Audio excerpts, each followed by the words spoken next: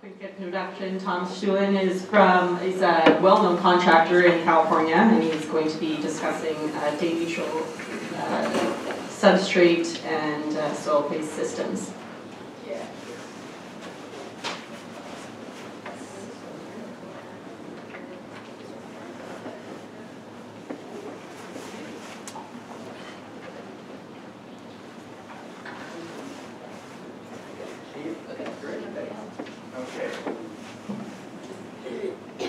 Well, a little background on myself. In the fall of 1981, after finishing my doctorate in horticulture at Michigan State University, I took the position of berry breeder at Washington State University, the one that Pat Moore has now. And I was with WSU breeding raspberries and strawberries till the end of '86, and then in February of '87, I went to California to take over as the head strawberry breeder for Driscoll Strawberry Associates in Watsonville. And over the time I was at Driscoll's, 19 years, until March of 2006, I had various roles, the last one being I was director of strawberry research and strawberry production for Driscoll's. And then in 2006, I decided I had enough of full-time work and took a partial retirement, you might say. And so I've been doing consulting work since 2006, mainly with Driscoll's. But what I'm going to talk about today is a project that I helped start for the California Strawberry Commission. It was actually the first time they had undertaken their own research. And the push for this project came when, you know, we've been concerned about loss of soil fumigants in California and elsewhere for many years. And we wanted to explore some non-chemical alternative production systems. And I've done a lot of work at Driscoll's on new production systems in strawberries, mostly off-cycle production in Southern California, Central Mexico, places like that. So I thought this was a great challenge. Nobody at the University of California, either at Santa Cruz or Davis campuses, were particularly interested in tackling this project. So Dan Lagarde, who's the VP of Research for the Strawberry Commission, and myself undertook this project. Just two of us, well, I should say three of us, because I have an honorary member of the team here. My wife, Kay, you'll see a picture of her in a minute, helped out in those the first year we put the project in. And we were really starting from the ground level. And what we are doing is really copying a system that was first developed in Europe.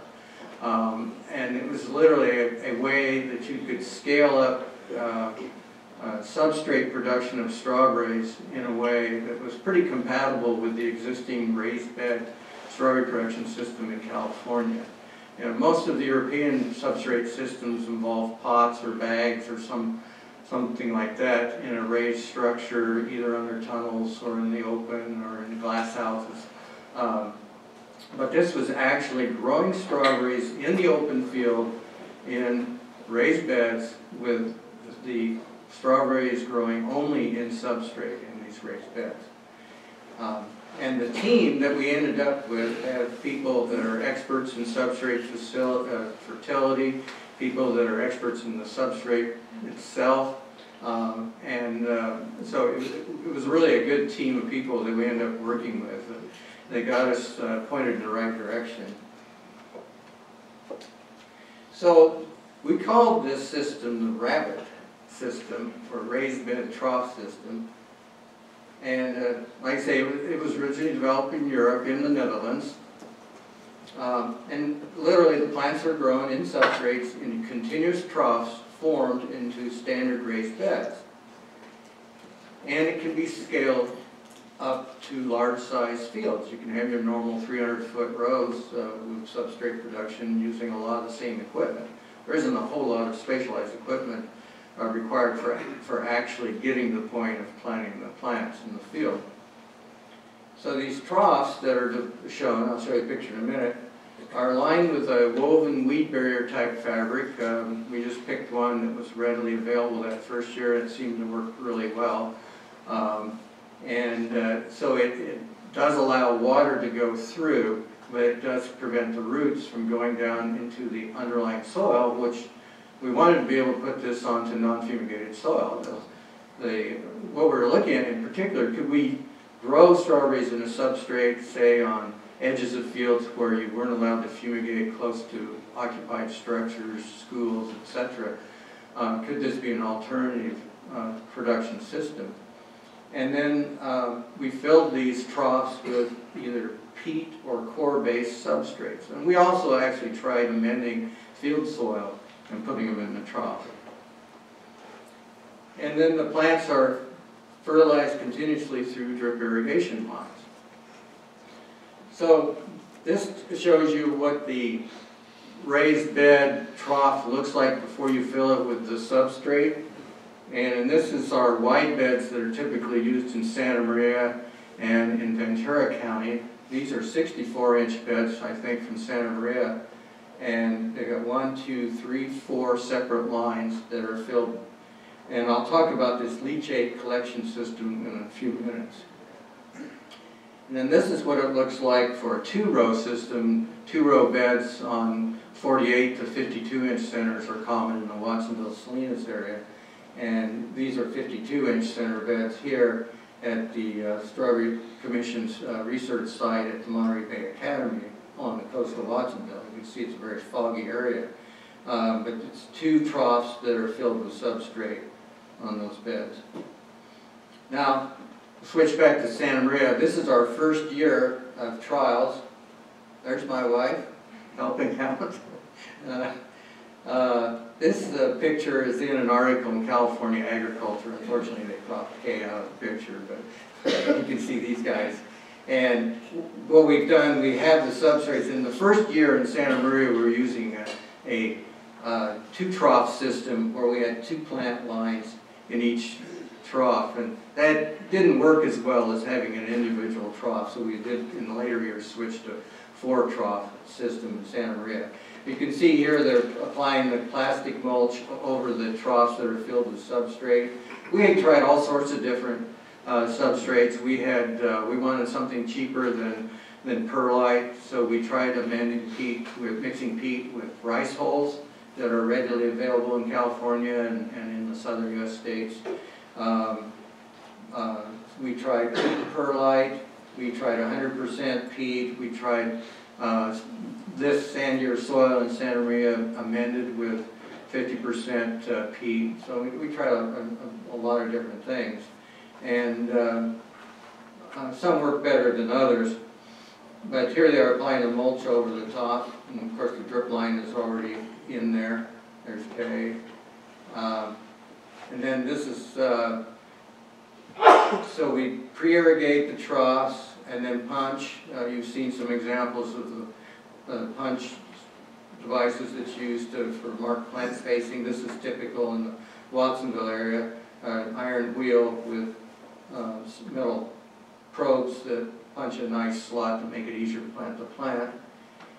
And the plants are set to a substrate. It takes a lot of supervision of the planting crew.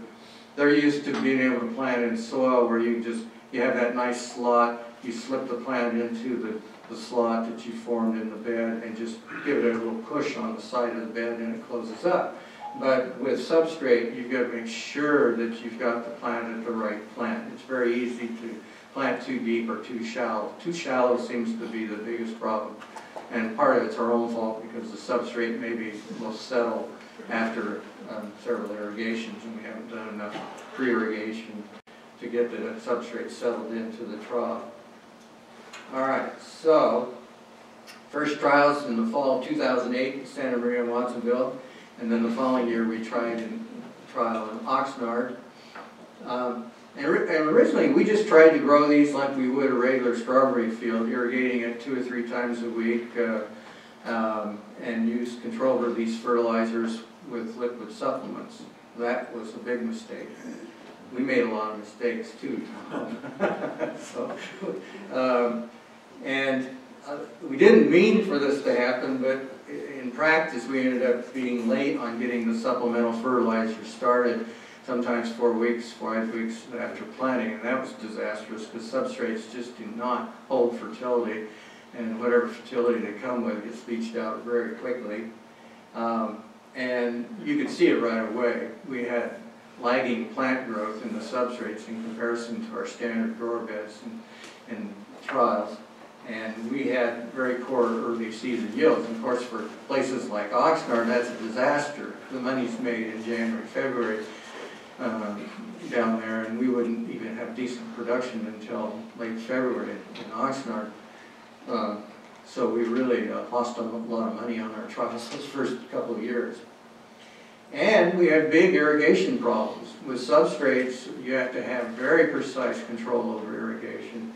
Using standard drip tapes, we had a lot of problems getting uniform distribution of the water.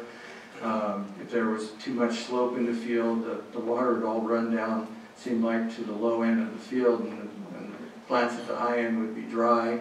It was hard to get the water to move across the trough as well.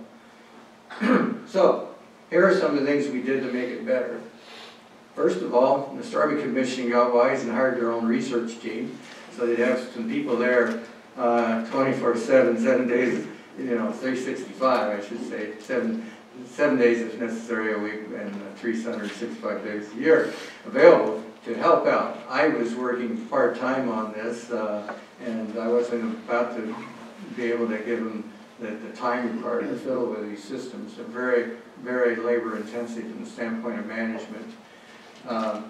We got Dwight Rowe and Shiv Reddy from Sungrow to join the team as substrate experts. Of course, they had a vested interest. They wanted to sell substrates.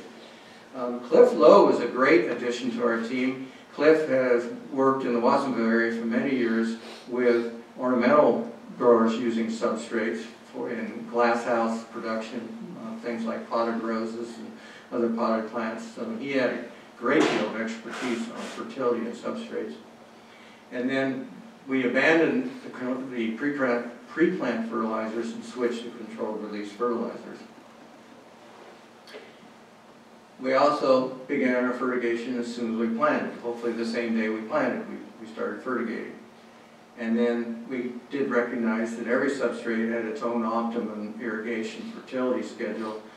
We couldn't do that ourselves. We had to, there was no way we could plumb the system in these trials to get exactly the right mix of fertilizer, but we did find that, we had to recognize this is a very important thing, that each substrate is going to need its own irrigation scheduling and fertility. And we used, like Tom was saying, a whole list of essential nutrients for plant growth in the substrate system. And, very important, we use guidelines developed in Europe by Philip Leighton and others in Europe. Really, that helped tremendously. And we changed to pressure compensating drip systems. Are expensive, but they're reusable. We monitored the volumes of water and the quality of water by a leachate collection system. And we actually based our irrigation targets on how much leachate volume we were getting and what the quality was of the leachate, primarily measured EC there. And we were looking for 20% leaching if our water quality was good enough. In Santa Maria, it's typical to have ECs over 2 once you add fertilizer to the well water. And so we went to 25 to 30% leaching in Santa Maria. And then we monitored the effectiveness of irrigation with decagon sensors, which helped guide us in terms of how often to irrigate. Now, with these systems, by the time you reach production in the springtime, these are fall planted production systems in California, and by the time you reach heavy production, you're irrigating 6 to 8 times every day. So they're short pulses of a few minutes. Oops, what did I do there? Okay, good. This was our first system using a single tank of fertilizer with a dosatron injection system. Well, we found out we had precipitation problems doing that. There's quite a bit of calcium in the well water in California. And and so we were having precipitation problems. So we went to a 2-tank system, and that helped a lot. Still using dosatrons at this point. Here's our leachate collection system, very simple, just a poly tube cut in lengthwise. It's about 10 feet long, and it's got just plastic pieces glued on each end with a hole in it to collect the water in this 10 feet, and it's sloped enough so it'll drain into buckets sunk into the soil. Down in this end and the lower end, we've got buckets. And this is what it looks like when it's in the field. You can see the little bit of the, for those you close enough can see, there's the one end of the plastic trough, and it's underneath our woven fabric, and then down here you've got the buckets that are underneath the lid. And that's monitored every day during the season. It's important to measure the leachate volume daily. And then we would adjust our irrigation volumes to try to target 20% leaching and or more if EC was too high. And there you can see an improvements in the system over. This is a standard raised bed, fumigated, soil-based bed in Santa Maria. Pretty typical of what it would look like in January. It was probably planted around the first week of November. This is the kind of growth they typically get by January. You see a little bit of yellowing in the plants. There's a fair amount of salt in the soil and the irrigation water. But here is our trough system. And you see much improved plant growth. And in our experience, that early plant growth is a very good indication of potential yield in these day neutrals. We see,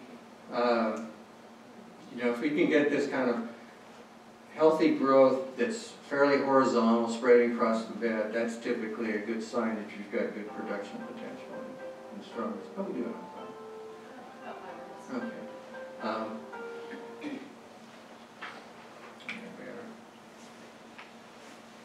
So we decided we had to go past the dosatron system. We just weren't getting the control on our fertilizer injection. And we went to a computerized system. There's some European, just a couple names of them, Priva and Fertidan. And we tried to refine the nutrient requirements, especially the level and timing of nitrogen. And we began to see some consistencies and differences among substrates, and we found that peat-based substrates were the best system, easiest to work with. Core would work pretty good, but it's not as forgiving. Here's a picture of a Priva system. Let me give you some results here. So we had these replicated trials in Watsonville that looked at substrate types, volumes, and nutrition. We looked at 60-40 peat core, which was working well for us in preliminary trials, 100% core, soil amended with core, recycled and locally sourced substrates. We've been trying to reduce substrate volumes. It's worked out pretty well. We started out with about 8 liters per plant, 7.5 to 8 liters per plant, which is about 2 gallons per plant, and then we've got it down now to about 4 liters per plant. We tried different early nitrogen levels, working in parts per million of 40, 80, and 120 parts per million. This shows you our initial fertility program. This, I think, will be available, right? So you don't have to worry about the numbers here. And then for comparison, this is what the Europeans were targeting in the publications that Philip Leitman has published. And we were, now look at the pH down at the bottom here, 5.5 we ended up going to in these substrates. Typically in California we're working around, at the best 6.5, quite often 6.8, even 7.2 on pHs in our soil-based systems. But we were having very good results at 5.5 in these substrate systems. And we're injecting a 1 to 250 ratio. Our 2-tank system, we got calcium nitrate that Tom likes, and we do too. We like to have and keep the calcium up if we can. And we also have potassium nitrate in the mix as another nitrogen source. And then we have our micronutrients in there as well. And then when we get to fruiting, we cut back typically on the nitrogen level. Again, we're hitting 5.5 with the pH. And we can just skip right through this. You can check these details later. So the results. We had good production. We terminated these trials early by mid-August because we had to get ready for the following year's trial. We didn't have ground to rotate on. But by mid-August, our best study treatments, we were getting 40,000 pounds per acre. So we were in the target range we wanted to be at. That should translate to over 60,000 pounds by the end of October. And we had a pretty significant correlation of early growth with yields. By 1st of February, end of January, 1st of February, I could actually predict yields pretty accurately for the first half of the season just by looking at visual plant growth. And the best substrate, again, was the 60-40 peak core. Straight core was about 15%, significantly lower in this trial. And then the amended soil treatments were 25% below the peak core on average. And we've pretty much given up on using amended soil. Interesting thing happened. We actually had better yields when we reduced the substrate volume down to 4 liters per plant, about 20% higher yield. I hope that's reproducible. This one I'm not sure of what's going on here. We actually had higher yields of 40 parts per million at the start and 120 parts per million when we compared it against our standard of 80 parts per million nitrogen in the first few months of growth. The problem with this result is it's difficult to get everything exactly the same. You have to use a different valve and different, to get these nitrogen levels. And based on our soil sample readings, I don't think we were at 40 parts per million in this treatment. But anyway, needs to be looked at again. And we had about a 15% yield loss when we tried to reuse core from previous year. We actually pulled core out of troughs from previous year trial and put it back in, leached it the best we could, it performed pretty well, but about 15% lower yielding. And then there was a redwood product available locally from redwood bark and sawdust combination mixed with other forest byproducts that actually will perform pretty well, about the same as the core. So there's some other materials that might be available. These are 3 of the fellows on the team: Dwight Rowe from SunGrow, Dan McGard from the Strawberry Commission, and then Cliff Lowe on the right, who's our fertility expert in substrate culture. Is there time for? Yeah, we have questions too. Okay. I do have a few things about soil-based systems. I don't look at one or two, but anyway, I can talk about that. So that's, okay, big question, how much is all this going to cost? It costs a lot of money. Even at 4 liters per plant, you're looking at about $4,000 additional in a 2-row system just for the substrate. Good news is if you can do it, and there is some hope that you can use, some names escaping me right now, this alternative fumigation process. It's a biological fumigation process where you're basically spiking the carbon ratio in the substrate and saturating the substrate for a period of 30 days. You can get a spike in the biologicals that will suppress pathogens in strawberries. This has been done in both field and substrate systems. Joji Muramoto at UC Santa Cruz has done some really good trials with this system.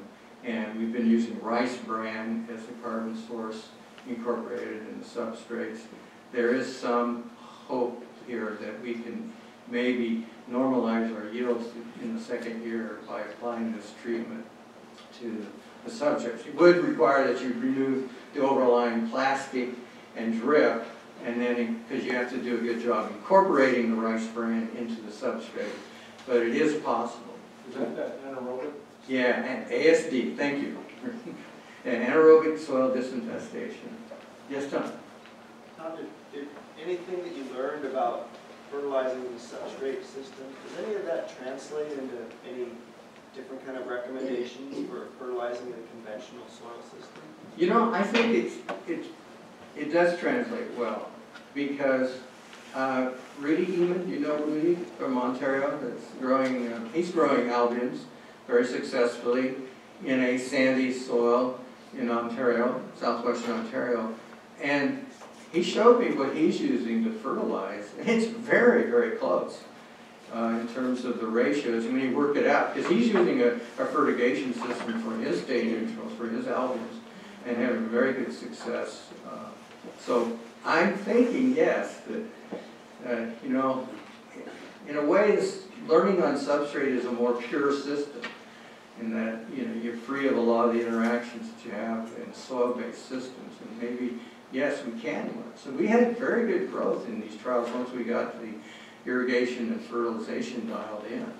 And we were routinely out-yielding the soil-based, fumigated soil-based system with a non-fumigated substrate system. Tom? So is this system at this point economic, or anybody, is it being implemented in California at all? You know, we got to the point where we got it up to about 10 acres. Of course, with some subsidies from the Strawberry Commission. We had about 4 sites in California of around 2+ acres apiece with the substrates, in addition to our own replicated trials. The people right now that seem to be most active with substrates are the Driscoll people. And I think if anybody's going to lead the way, it will probably be the Driscoll research team. They're looking at substrates in a lot of berries.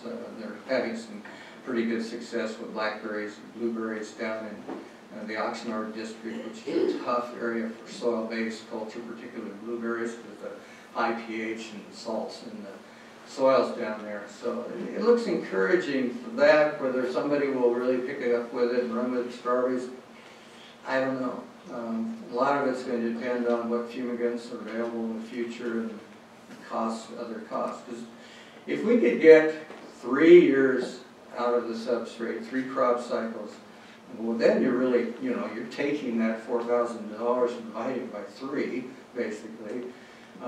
There are some recurring costs that happen, but not a lot. And, you know, fumigation's getting up around $4 grand an acre, so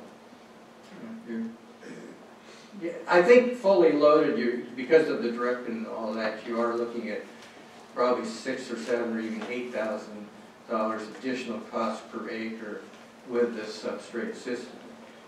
And when you go to higher plant densities like they have in Southern California, your costs do go up more. But we may be able to reduce the volumes even further in some of those areas where they have a fairly short crop cycle. And they're basically all done in Oxnard by April 15th, planting in 1st of October. They're not growing that plant for a long period of time. What's interesting about plants that's grown in substrate, when you get to the end of the season and pull them out, it's a mass of white roots. They look very healthy.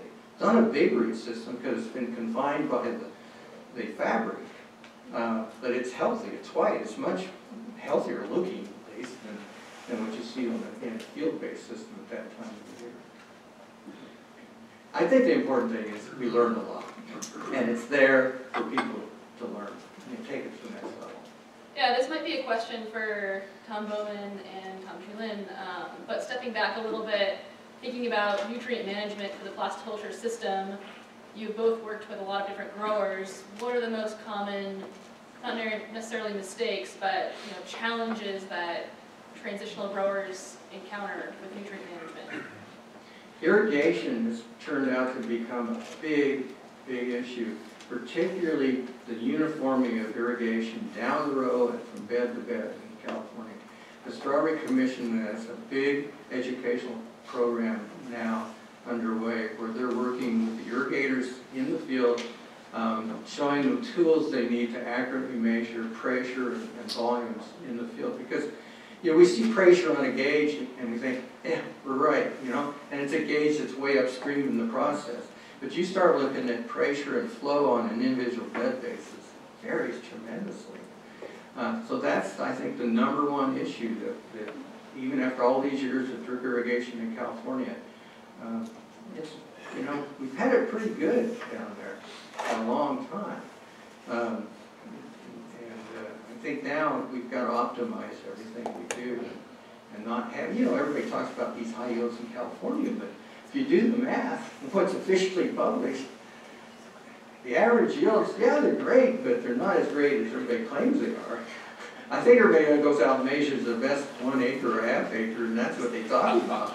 You know, you hear these, oh yeah, 100,000, you know, pounds per acre, 120 or whatever. Yeah, you look at the numbers that come out, I don't know where that fruit's going, because it sure isn't showing up in the Survey Commission records. Anyway, there's a lot of work left to be done in California on irrigation issues. Yeah, to me, it is over-irrigation. Clearly, I've accused one grower trying to grow rice once. But it's over-irrigating. I see it in the raspberries, I see it in the blueberries too.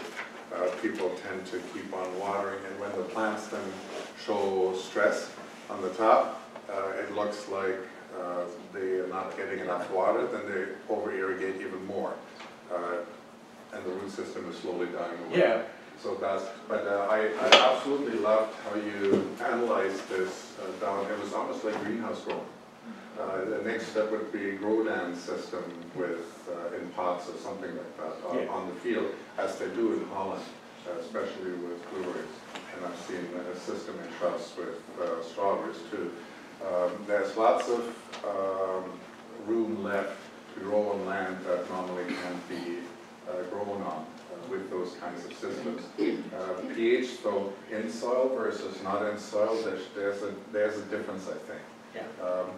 Whereas in greenhouse production and in those kind of soilless media, I almost wanted to eat your soil there. What's this and this meal and whatever.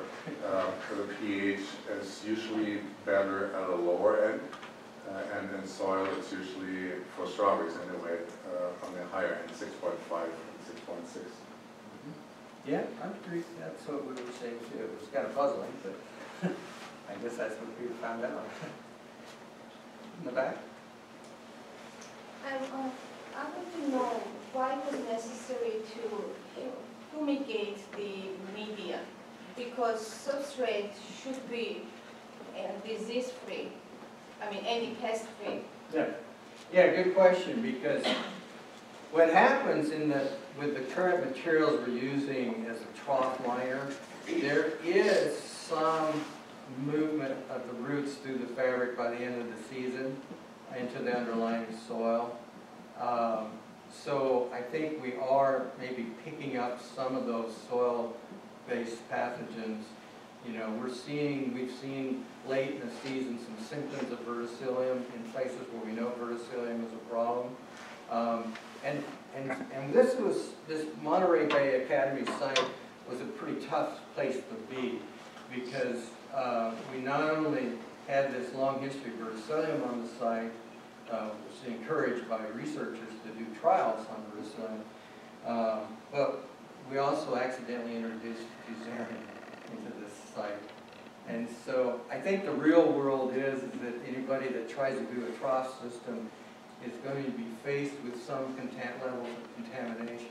So the anaerobic soil disinfestation tool is a possible tool to use in that situation. If you think you've got contamination in your substrate, here's something that may be able to correct that. But you're right, under normal situation, if you've got clean plants coming in, your system should remain clean, and it should hopefully perform well for 2, maybe 3 seasons. I don't know. Any other questions? All right, well, thank you both.